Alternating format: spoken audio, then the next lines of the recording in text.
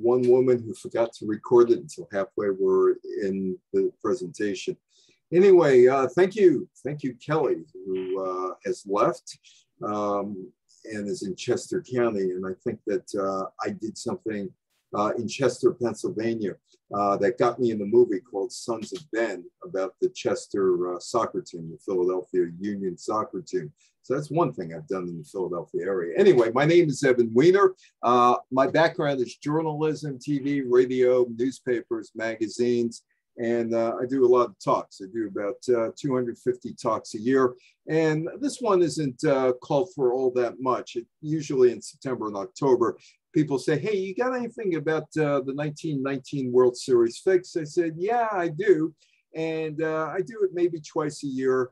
And it's always fresh for me. And it's always somewhat laughable for me because this was a somewhat laughable case. That you are looking at is the Chicago White Sox, 1919 World Championship team. And it's a team that may have bet or may have played around with syndicates to throw the World Series. They wouldn't be the first collection of baseball players to throw games, and maybe not the last. But the Black Sox of 1919 left a scar on baseball, and there was also a book that came out called 8 Men Out, which probably is in the library, which may or may not be a truthful account of what happened, and that spawned the movie 8 Men Out. 1919, Chicago White Sox were called the Black Sox, not because they did anything bad, but their uniforms were dirty. The best of 9 World Series featured the Chicago White Sox in the Cincinnati Reds, and it was fixed. Just how that happened has never been fully established. And we are 102 years from there. There have been various accounts, but none seem to jive with a real story. But it wasn't baseball's first fix. It wasn't baseball's first fix at all. The American League champion, the Chicago White Sox team, won 88 games. They only played 154 games in those days. So they win 88 games to get into the 1919 World Series, but they would lose to the Cincinnati Reds. Now, how did people find out that this thing was fixed? Well, it was an open secret in Chicago, but nobody ever bothered with it. There was a grand jury being seated for another possible fixed game between the Philadelphia Phillies and the Chicago Cubs. And during that grand jury, it was learned that a handful of Chicago White Sox players were found to have taken money from gamblers in return for throwing the World Series. Chick Gandil, the first baseman, supposed to be the ringleader. Eddie Cicotti, who won 28 games that year. He was a great pitcher that year for Chicago. Shoeless Joe Jackson, did he or did he not throw the World Series is a question still being debated 102 years later. He got thrown out of baseball for it. Swede Riceberg and Buck Weaver. Buck Weaver, he's thrown out of baseball and he missed out on a big business opportunity with Walgreens. I'll get into that a little later. This is Lefty Williams, one of the pitchers, a left-handed pitcher, hence lefty. Fred McMullen, Hap Felsch, who was an infielder. Now, like I said, this is not the first time that baseball game was thrown. In the early days of professional baseball, now professional baseball started in 1869 with the Cincinnati Reds baseball team. Everybody got paid on that team. Lipman Pike got paid in 1868. He was supposed to be the first professional player, but players took money wherever they could get it, under the table, from gamblers, clerks, whatever. In the early days of professional baseball, crooked play was not uncommon, and many players were suspected of throwing games in exchange for money. In fact, there was a league called the National Association, and gambling undermined it in the early 1870s. The National League, of which the Philadelphia Phillies are a member today. William Hulbert formed the National League in 1876. His intention, drive gambling out of the game. Bosch Tweed, Tammany Hall, New York. Bosch Tweed was involved in the early days of baseball, and he was so corrupt. Why not be corrupt in baseball too? In 1865, there was a betting scandal involving the New York Mutuals, a professional team organized by Tammany Hall boss William Mager Tweed, better known as Bosch Tweed. Thomas Deaver, William Wansley, and Edward Duffy claimed they were victimized by a wicked conspiracy. They were all banned from baseball for accepting $100 apiece to throw a game against the Eckfords of Brooklyn. New York Mutual players played in Hoboken, New Jersey. Brooklyn was a separate city. I have no idea why they played in Hoboken. Eventually, all three would be reinstated. John Radcliffe.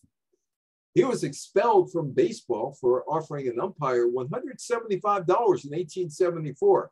And when you think of $175 in 1874, that probably is about $450 today, something like that, maybe more, to help the Chicago White Stockings win a game. Bill Craver, member of the Louisville Grays.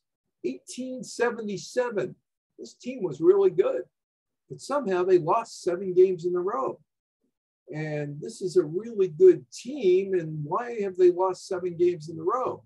Well, they were investigating this team, and they found out gamblers had bought off George Hall, Bill Craver, Al Nichols, Jim Delvin, and the National League founder, 1876, William A. Hobart, banned all of them from baseball. Now, the players claimed that they had to throw the games because they weren't getting paid. They weren't getting paid because the owner of the Louisville team had failed to meet payroll obligations. They begged for forgiveness. They were never reinstated, and the Louisville Grays faded into history. They folded after that season, possibly because of the fix. More than likely, the ownership lost money, big money, $2,000. Over the next few decades, there were fewer suspicions of game fixing in professional baseball, but it was there. Dick Hyman. The Detroit Wolves owner, William Thompson, became suspicious of that umpire's call against his team. And he hired the detective to find out what Bill was all about. Well, there were several letters between Hyam and a well-known gambler that were found. Hyam outlined a simple code for the gamblers. If a gambler received a telegram from him saying, buy all the lumber you can, it meant the gambler should bet on Detroit. No telegram meant that the gambler was to bet on the opponent. John J. McGraw, Baseball Hall of Fame, member of the Baltimore Orioles of the 1890s that kind of revolutionized the way the game was played. John J. McGraw becomes the manager of the New York Giants and kind of does what Pete Rose did. And Pete Rose got thrown out of baseball for it, bet on his own team. In 1905, the New York Giants manager, John McGraw, wins $400 betting on his team to win the 1905 World Series. Now, the World Series started in 1903. Boston played Pittsburgh. But McGraw's team won the National League in 1904, but no, we're not playing. He says, we're not playing, so they didn't play. Why? Because McGraw hated the American League president, Van Johnson, because Johnson suspended McGraw for boorish on-field behavior during his tenure as an American League manager. So I'll show you, we're not going to have a World Series. But he comes back in 1905 and does exactly what Pete Rose did. He bets on his own team, and he wins. McGraw agreed to take on the Philadelphia Athletics, Connie Mack's team, who won the American League in 1905. The New York Giants beat the A's in 5 games. McGraw got his money, and he got his revenge on Van Johnson. Kind of an interesting nickname, Van. He banned somebody for the sport for betting. Pete Rose was banned for betting, right? But McGraw was not thrown out of baseball for betting. Oh, look at this guy. This guy's Jack O'Connor. He's the manager of the St. Louis Americans of the American League. He's a cat on his feet, a glutton for work, and full of aggressiveness when he was a player. And now he's one of the quickest thinkers and most daring and aggressive managers in the league, and he drinks Coca-Cola. And no wonder he likes Coca-Cola. He's like Coca-Cola, full of vim, vigor, and go. You like it. It's delicious, refreshing, thirst quenching. 5 cents everywhere. So this guy's drinking Coca-Cola. It's a good guy, right? For the ad, can sell Coca-Cola. But there's something more sinister here.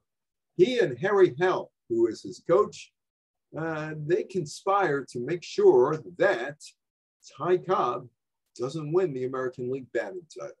So O'Connor and Hal, the manager and coach of the St. Louis Browns, are banned in 1910 or after the 1910 season for attempting to fix the outcome of the 1910 American League batting title for the Cleveland Indians player who they wanted to win, Nat Lajoie, against Ty Cobb.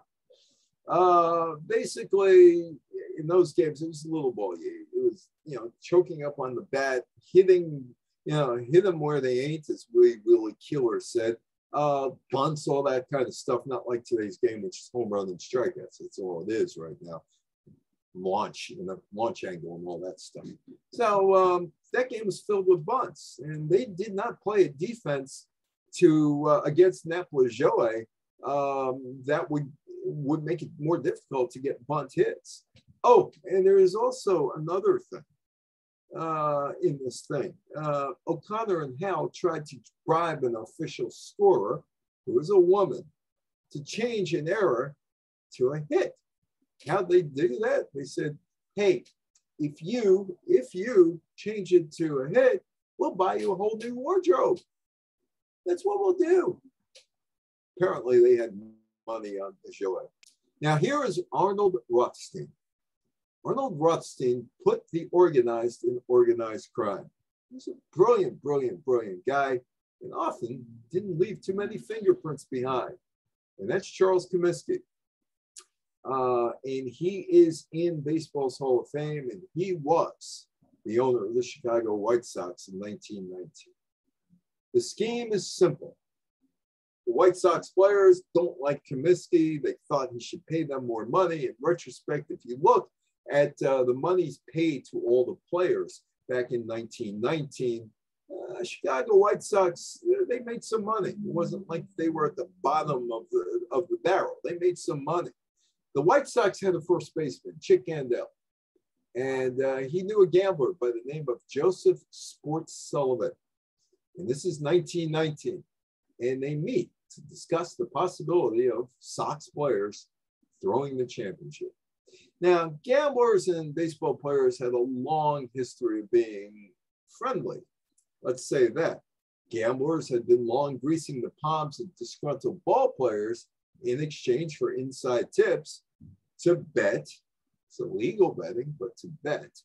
And sometimes they won, sometimes they lost. But, here's $25. Tell me who's injured. Gandil claimed that he was initially skeptical that this scheme, this little plan could work. But he eventually agreed that he and a few co-conspirators would throw the World Series in exchange for a hefty payout of around $100,000. And if it's 8 guys, it's $12,000, which was a lot of money back in 1919. The promised payoff, $100,000. Gandil got the pitchers, Eddie Cicotti and Claude Lefty Williams involved. Also, the shortstop, Charles Swede Riseborough, and the outfielder, Oski Happy Felch, into the scheme. Now, the third baseman, Buck Weaver, was in on the early stages of the plot, but he said, I'm not doing this. However, the utility infielder, Fred McMullen, was cut in after he overheard the players talking about the deal. Shoeless Joe Jackson was also approached. And there is Sports Sullivan. He's going to be one of the guys who's going to be putting up money or greasing the palms of players in exchange for tips or throw the whole World Series. Now, Sports Sullivan was the brains of the operation. He gets a whole bunch of crooks. Sleepy Bill Burns, Bill Myhart, former boxer by the name of Abe Attell, and they begin to raise the bribe money. Now, the New York mob leader, Arnold Rothstein, who put the organized crime, may have been a major player in this thing. May have been because he won a lot of money doing this, but his involvement for some reason was never proven. And there is evidence that Gandel and co-conspirators went all over the place, had multiple deals with multiple syndicates, all small fry, all guys off the street. And they just sold the games. We're going to throw it to whoever gave them money. And there is Attell, who is a boxer at the turn of the century. This is what Attell claimed. They not only sold the series, but they sold it wherever they could get a buck. Bookies had previously had the Sox winning the World Series over the underdog Cincinnati Reds by as much as 3-1 odds. But the odds start to shift because those in the know begin betting heaps of cash on the Cincinnati Reds. Doesn't seem that this deal is all that secret. A lot of the people seem to know what's going on.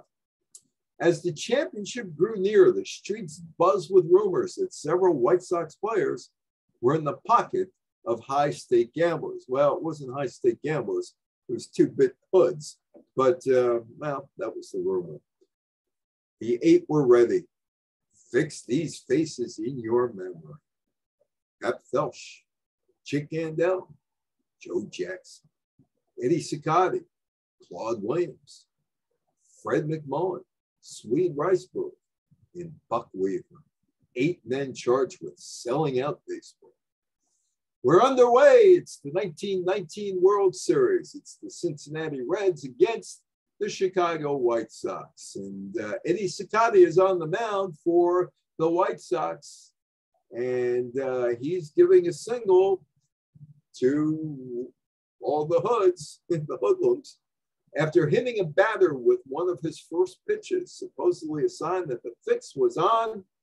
Eddie Cicotti went on to make a series of uncharacteristic blunders from the mound. Chicago loses the game 9-1, and the New York Times breathlessly reports, never before in the history of America's biggest baseball spectacle has a pennant-winning club received such a disastrous drubbing in an opening game. Faulty play continued in game 2. Lefty Williams gifted the Reds a 4-2 win after walking 3 batters in a row. And the whispers are becoming louder and louder and louder. It's Christy Mathewson, the great pitcher with the New York Giants at the turn of the century, who went to World War I. He was the manager of the Cincinnati team, but served in World War I, got hit with mustard plaster, destroyed his life, and his life was snuffed out rather young because of that in the 1920s. But he's around because he's being paid to report on what's going on. The plot to throw the series was not a well-kept secret. Players, gamblers, and sports writers frequented the same hotels, bars, and other hangouts. Hugh Fullerton of the Chicago Herald and Examiner and Christy Mathewson, they had it all figured out before the first game. Fulton later said he approached Charles Comiskey, the owner, with his suspicions, and Comiskey waved them off. Cincinnati is winning 4-1. You need 5 games to win. After game 5, players did not get their money. Didn't get their money. And they told the gamblers, we're done. You didn't give us our money, we're playing the next 2 games on the level. And the White Sox win game 6 and game 7. That makes it a 4-3 series. Now, Chicago still has to win 2 more. There's game 8.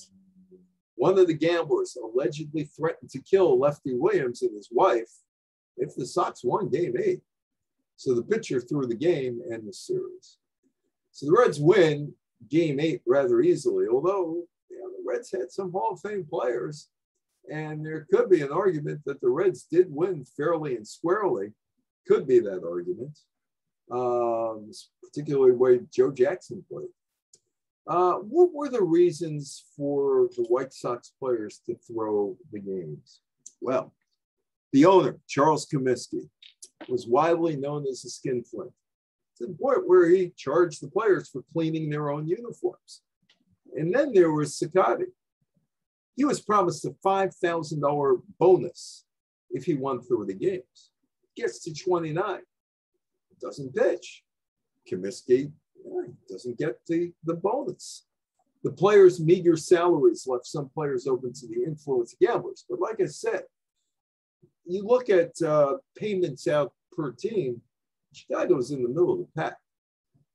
A 1920 Eddie Cicotti deposition, when he was deposed, was on display as a historic artifact in Chicago a couple of years ago, that Todd town.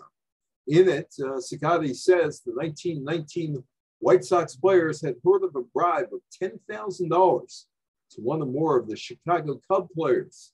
That was the World Series between the Chicago Cubs and the Boston Red Sox, which the Red Sox won behind the left arm of Babe Ruth, the great pitcher. He won 88 games as a pitcher. And he started hitting home runs when he was 25 years old in 1920. So Cicotti claims they went on 1918. Here's Rothstein. Rothstein was asked to finance the bribery of several of the White Sox players. In the end, the White Sox threw the series. Rothstein doesn't have any of his fingerprints on this thing, but seemed to know what was going on because allegedly he won about $350,000 betting on the Cincinnati Reds. There's an investigation, and it reveals that Abe Attell, friend and employee of Rothstein's, was involved in making payments to the White Sox players. Rothstein said, no, it wasn't me. I was never involved. I was never involved. He was never indicted. What really happened? Well, we think the World Series was fixed. Those guys said they would. But stories. Trying to pin down the right story becomes difficult because Rothstein had his story. Attell had his story. Others, they had their stories. Nobody ever gave a straight story. The fix was uncovered absolutely by accident by a grand jury investigating a game between the Chicago Cubs and the Philadelphia Phillies. Oh, there were suspicions that the 1919 World Series was rigged. He said it was an open secret going through Chicago. Christy Mathewson had it.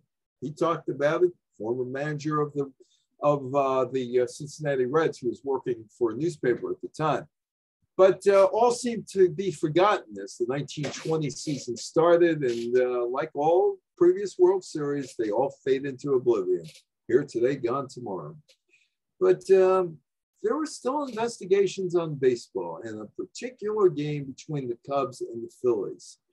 They wanted to look at it, the grand jury and the investigators. And well, the grand jury's convened to investigate, and somehow the speculation turns back to the World Series of 1919. Around the same time, the gambler, Phil Marhan, goes public with an account of his own involvement in the fix on August 31st, 1920. Eddie Cicotti decided to testify before the grand jury. The White Sox pitcher said, I don't know why I did it. I needed the money. I had a wife and kids. Shortly afterwards, the star hitter, guy who was a Hall of Fame player, Shoeless Joe Jackson, testified and admitted to having accepted $5,000 from his teammates.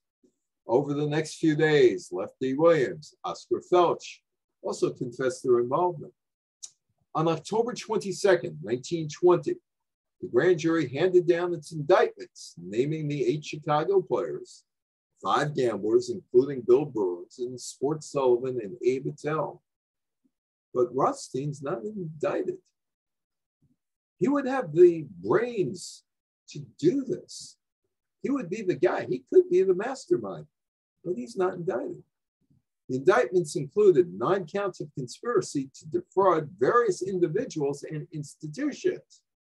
But the indictments are very, very, very vague, very vague. The judge, Hugo Friend, charged the jury. He told them that to return a guilty verdict, they must find that the players conspired to defraud the public and others, not merely throw baseball games. So who were they defrauding? That was a question. On August 2nd, 1921, the Black Sox players were found not guilty on all counts. The players' vindication would not last very long. The day after the acquittal, Judge Kennesaw Mountain Landis, who always said, well, ask the owners, at least when it came to desegregating baseball, not my decision. But he was recently appointed as baseball's first commissioner, and he decreed that all 8 players were permanently banned from organized baseball. Okay, before you ban them, you think you might want to read the grand jury testimony? Well, they might, except it was lost. There's Landis. Landis said, regardless of the verdict of juries, no player who throws a ball game, no player that undertakes or promises to throw a ball game, no player that sits in conference with a bunch of crooked players and gamblers where the ways and means of throwing a game are discussed and does not promptly tell his club about it will ever play professional baseball. Here's a guy who knew about it and got thrown out of baseball. Joe Gideon. He was a friend of Swede Weisberg, and he was present during a meeting with the gamblers as they were discussing the plot to fix the 1919 World Series. He was later called as a witness in the trial. On November 3rd, 1921, Gideon was banned for life from organized baseball, or as they used to call it, OB, for having guilty knowledge of the Black Sox scandal. History's Mysteries. Actually, I was on a TV show called History's Mysteries in 1999 with Frank DeFord and Al Michaels. It was on the History Channel. It was awful, terrible. 88 minutes, the entire world of sports in 88 minutes. Just an awful show, but at least I got a video out of it. Anyway, paper records relating to the players' grand jury confessions vanished. Mysterious circumstances. Nobody ever found out what happened to those papers. Well, here's the question. Did Comiskey or Rothstein arrange for the papers to be stolen as part of the cover-up? Also, the prosecution's case disappeared along with the confessions. What happened? Why isn't there a written record? There's no written record. Chick Gandil gave an interview to Sports Illustrated 37 years after the fact, and he decided to maybe come clean. 8 men were out on September 28th, 1920. They were suspended for life. They were suspended at that point. Landis is named commissioner, and he had helped baseball with a ruling to get their antitrust exemption in a case by the Maryland Terrapins against the National League of Baseball. He ruled in favor of the National League. So they liked him and they made him commissioner to clean up the game. It would not be the last betting scandal. Gandil, 1956, Sports Illustrated interview, when Sports Illustrated was a real magazine as opposed to what it is today. Had real writers. They had a high school writer for that high school in his basement. He was writing for Sports Illustrated. Anyway, that was 2 years ago. Anyway, Gandil frankly admitted that was a ringleader. They were all interested and thought we should recontour to see if the dough would really be put on the line. Weaver suggested we get paid in advance. Then if things got too hot, we could double cross the gambler, keep the cash, take the big end of the series, the money, the winner's share, by beating the Reds. We agreed this was one hell of a brainy plan. No, it wasn't, but they thought it was. So what happened to all the characters? Well, after Ciccotti's thrown out of baseball, he worked briefly as a Michigan game warden and then got a job with Henry Ford at the Ford Motor Company. Shoeless Joe Jackson became really successful after baseball, very, very successful after baseball. Played some semi-pro ball, and then he was in North Carolina and South Carolina and opened up businesses in the Carolinas, operating a liquor store, a barbecue restaurant, and the dry cleaners. He did rather well. Ty Cobb went through town and went to see one of to buy something, and he did see Joe Jackson. Said, "Aren't you Joe Jackson?" No, no, no. Ty thought that he was just ashamed of what happened. Lefty Williams and Fred McMurray. Fred McMullen both lived quiet lives in California for decades after the scandal. Swede Reisberg opened a successful nightclub near the California-Oregon border and spent the final years living with his son Robert in Red Bluff, California. In 1970, he wrote a column to preview the World Series as a guest columnist for a local newspaper. His columns were short, amiable, but there was no mention of the past. Oh, by the way, it was the Baltimore Orioles against the Cincinnati Reds in the 1970 World Series, and Reisberg picked the Cincinnati Reds, ironically, 51 years later. Buck Weaver. Buck Weaver is an interesting story. He's out of baseball, but he takes a job with the city of Chicago as a day painter, and he gets involved with a drugstore business. His brother-in-law was a pharmacist, a guy by the name of William Scanlon. And he opens up 6 drugstores on the south side of Chicago, and they're doing very, very, very well. And then Walgreens decides, we'd like to buy you out, Charles Walgreens. We'd like to buy you out. Give you a lot of money. And they say, no, no, no. Walgreens, drugstore empire was about ready to skyrocket, and he wanted Scallon and Weaver to join them as junior partners. He said no. Big mistake. Second big mistake in Weaver's career. The Great Depression hit. Scallon and Weaver closed their stores. In the mid-1920s, Gendell played with Hal Chase, Buck Weaver, Lefty Williams, and other banished players in a league called the Copper League, which had teams near the U.S.-Mexican border, Arizona, New Mexico, and Texas. In the early 1930s, Gendell and his wife settled in Berkeley, California, and he worked mostly as a plumber. And I could use a plumber. Maybe I should get a hold of him. In 1962, Felsch, who was 70 years old, retired as a crane operator for the George Meyer Company. His family recalled him and remembered him adoringly as always being in a good mood. Card playing, bowling, hunting, fishing, smoking, and coffee drinking. How many vices are there? Smoking and smoking, I guess. Card playing, maybe. Were his favorite pastimes, and when he wasn't doing that, he was listening to Earl Gillespie and Milwaukee Braves baseball. Comiskey continued as owner of the White Sox until his death in 1931. 8 years later, he's elected into baseball's Hall of Fame. There are other guys who were thrown out of baseball too. Hal Chase, the fearless leader, Prince Hal. Hal Chase was a great hitter who, it was believed, threw games in his 15-year career, but it was never proven. However, after the 1919 season, played with the New York Giants, he was unofficially banned from major leagues. It's before Landis got there. And then he goes to the Pacific Coast League, where you can actually make some money in the Pacific Coast League. He's banned from that league because he tried to bribe an umpire. His teammate with the 1912 New York Giants was a great hitter, Heine Zimmerman. He led the league in home runs, batting average, and runs batted in.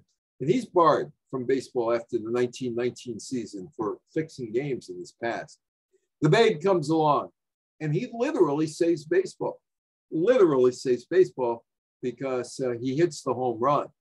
One reporter talked about Babe, and this is after the whole White Sox scandal comes down, and how Babe saved the game. He's writing, one reporter wrote, this new fan didn't know where first base was, but he heard the Babe Ruth and he wanted to see him hit a home run. When the Babe hit one, the fan went back the next day and knew not only where first base was, but where second base was as well. Another guy who got canned, Gene Paulette. Gene Paulette, permanently banned from baseball. Why? He allegedly received gifts from St. Louis gamblers and offered to throw some games early in the 1919 season. See, in 1919, a lot of this was going on just because it was the World Series. Big deal. There was a lot of games that were being thrown. That was 1919. Jimmy O'Connell, another guy who gets tossed. This is 5 years later. There's no excuse for this. This is 5 years later, but in the final series of the 1924 season, the New York Giants playing the Philadelphia Phillies again. They're in Manhattan at the Polo Grounds, and they're battling for the pennant with the Brooklyn Dodgers. O'Connell offers the Phillies shortstop, Heine Sand, $500 to throw the games. Sam rejected the bribe, reported to the Phillies manager Art Fleischer, and that would lead to the permanent suspension of O'Connell and the Giants coach, Cozy Dolan, by Landis. But the good players seem to escape because the future Hall of Famers, Frankie Frisch and George Kelly and Russ Youngs, well, they were implicated, but nothing happened to them. And then there's another one.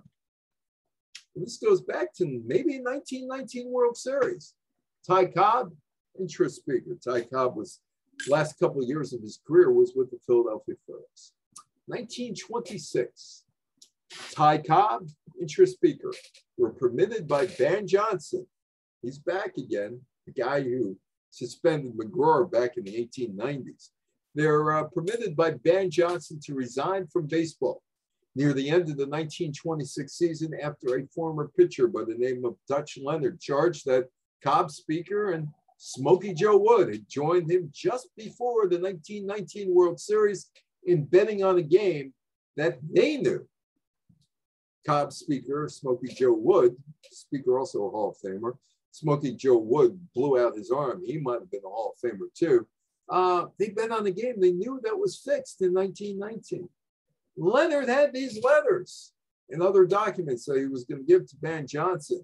And Johnson thought they would be so potentially damning to baseball in the wake of the Black Sox scandal that he paid Leonard $20,000 to go away. We don't want to hear this. We don't want to hear about this. Here's 20 grand, which is a lot of money in 1926. Landis exposed the cover-up, and eventually there was fallout that forced Johnson out of his position as president of the league he created.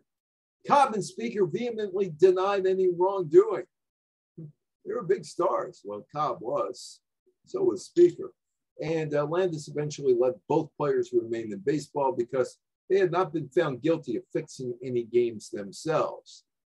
The last guy that was banned from baseball because of betting was the Philadelphia Phillies owner, William Cox. That was during the Second World War. He was banned in 1943 for betting on his team's games. Cox also wanted to rename the team the Philadelphia Blue Jays. They're still the Phillies.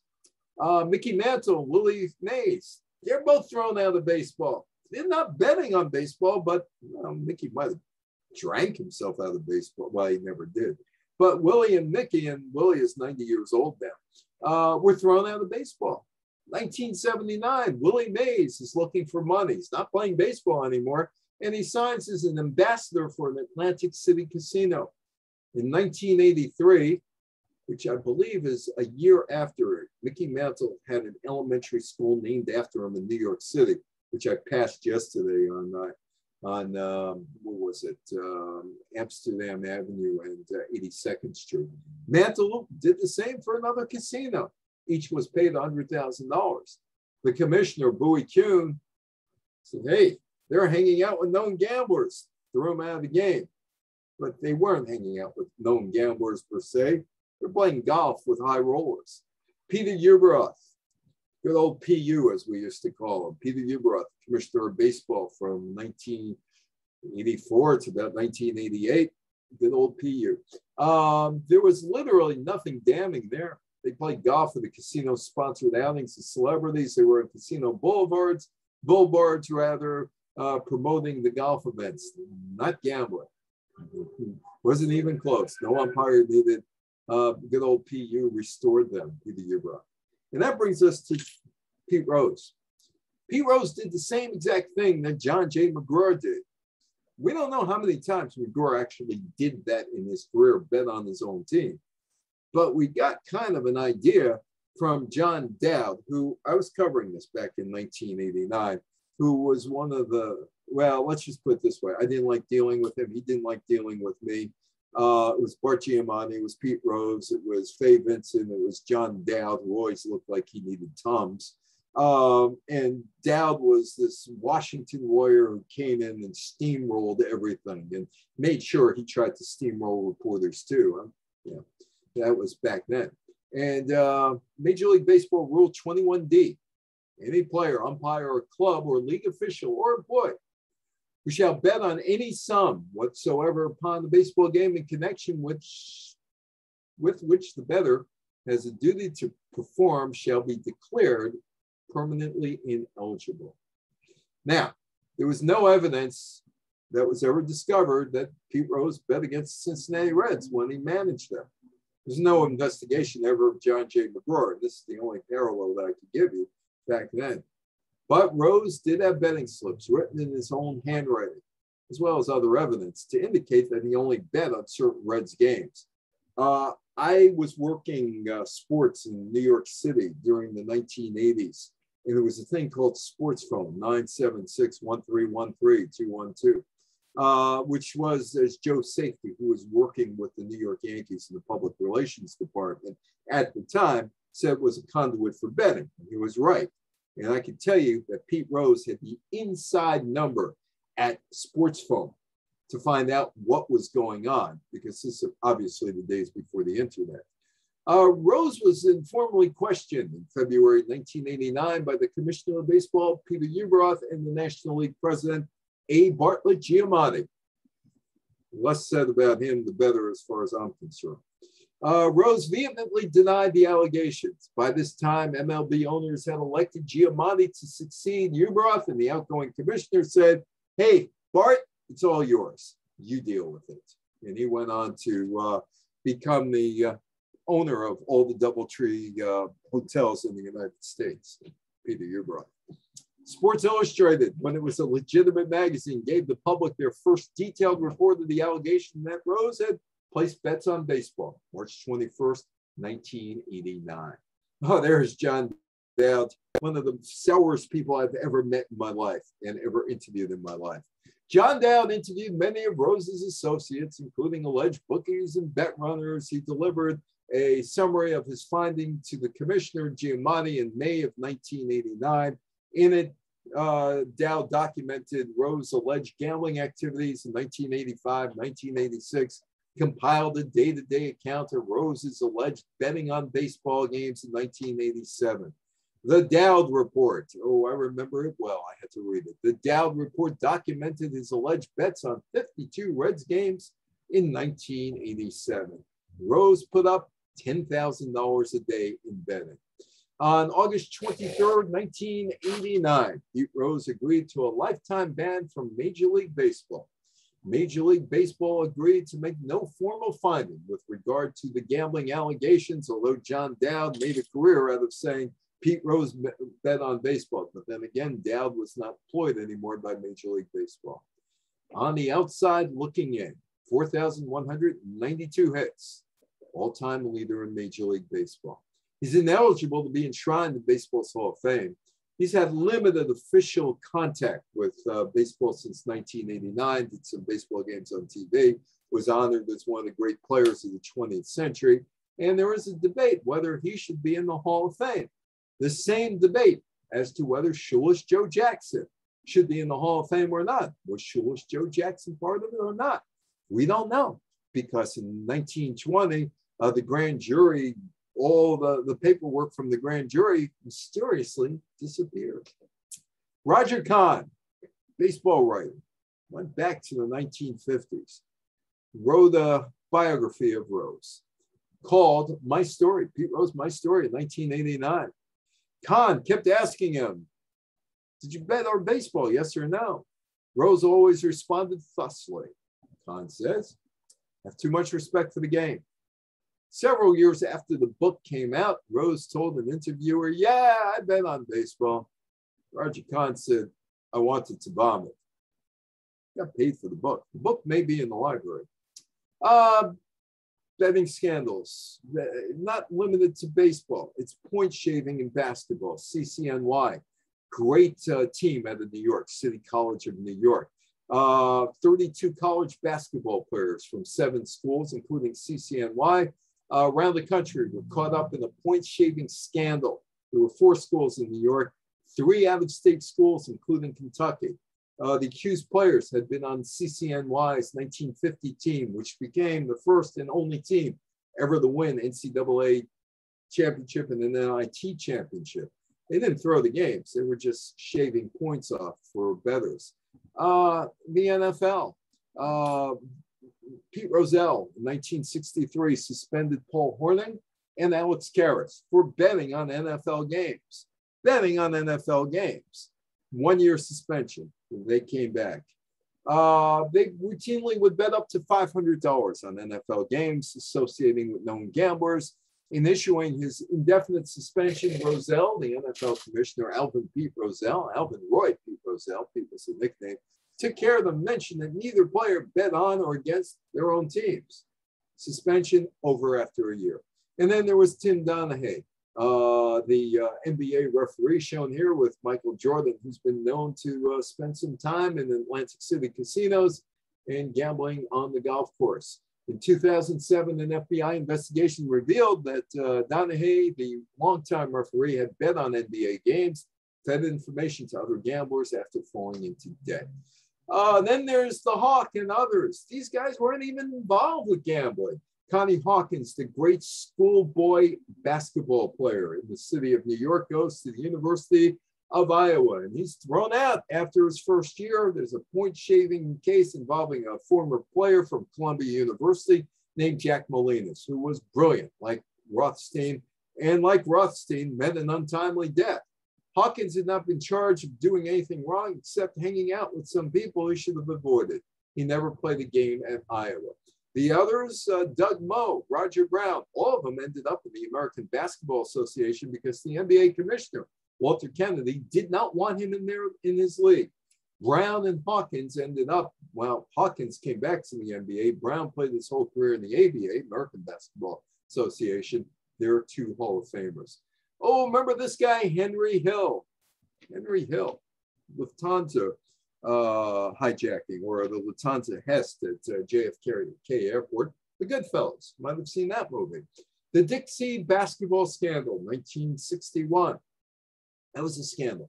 The Boston College basketball point shaving scandal, 1978-79, perpetrated by the gangsters Henry Hill, Jimmy Burke. Tulane men's basketball point shaving scandal of 84-85. The program was gone for 4 years.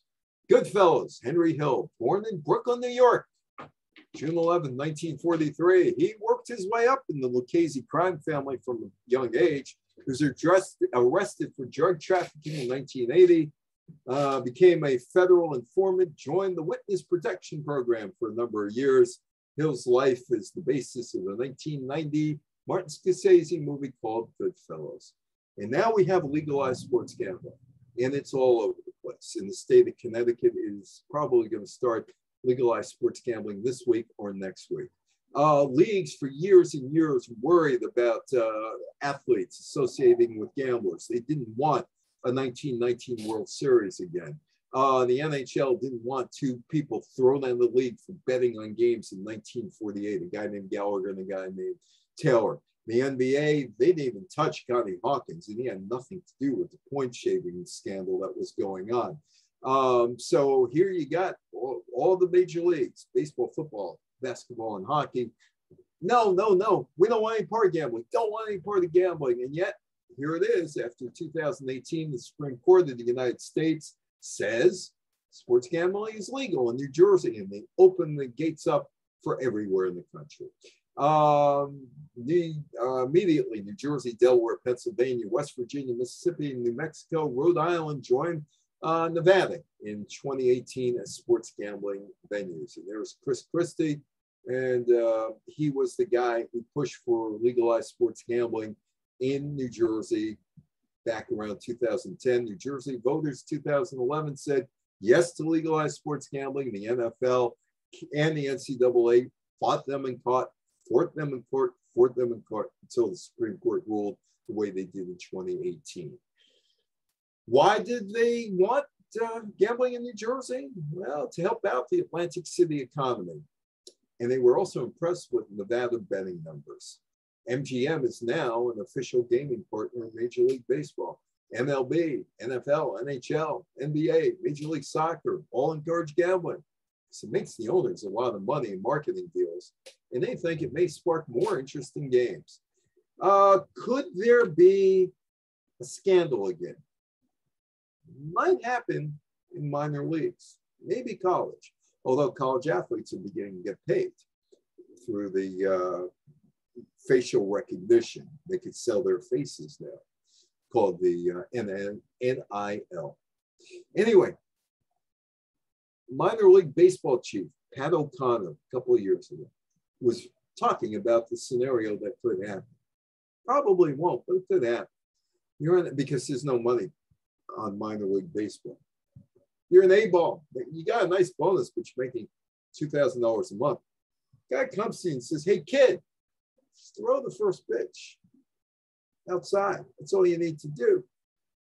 You're going to throw 100 more pitches before the night's out. Just make sure the first one's outside. And there's O'Connor. Okay, it may not affect the outcome of the game, but now you're home. So you're in your money. You're home. Next time he comes back, it may be something more. Maybe more money. Maybe something more egregious offense. But you're home. A young and impressionable kid is not going to know he needs to be looking over his shoulder for the rest of his career or his life. When you're in the position where this may be my last year and I've never had a good payday and someone offers me something, I'm not saying they would. I would like to pray to God they won't, but it's a real threat.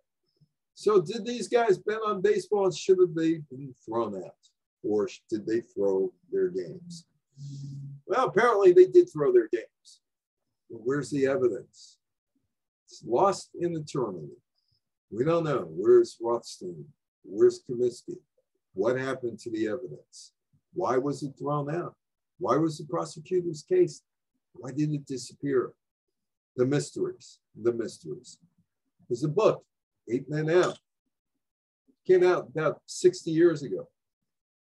How authentic it is, nobody seems to know. Stories. Were they right stories? Nobody seems to know. There was the movie, 8 Men Out, based on the book. Happened 102 years ago, and there are still questions. And you may have questions too. Thank you so much for spending some time with me. I'm going to open it up for some questions or some comments. Go ahead. The floor is yours.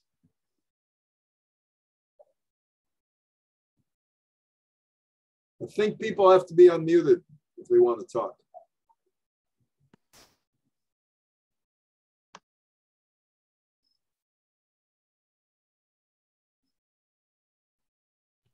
Hello, hello. Well, if you have a question, type it into the box. I think that might work. Hang on, let me get the question here. Thank you, Noreen. I appreciate that. Just the tip of the iceberg. Thank you. So let me ask you after this thing, what happened? What happened to all the testimony? Where did it go? Comiskey, what happened to the testimony, the prosecutor's case? History's mysteries seems to have